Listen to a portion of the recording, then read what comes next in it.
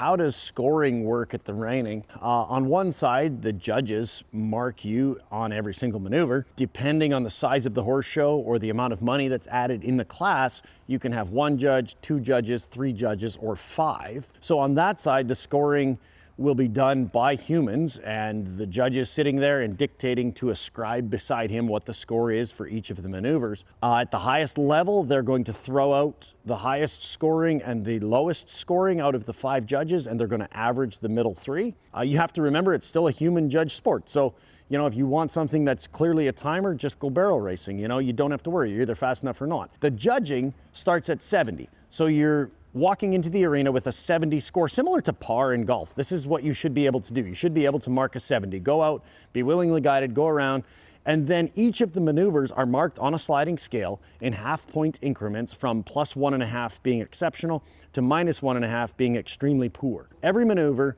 you're going to get what we call a maneuver score, which is 0 being average, +0.5 being good, -0.5 being less than average. And that's going to add or subtract from your 70. So you end up with 68.5 or 66. You have penalties, which take away a lot of points. And then you have +0.5, +1 for doing the maneuvers willingly guided and dictated to completely, but also strong and fast. That will bring you to the 225 that you see at the big shows.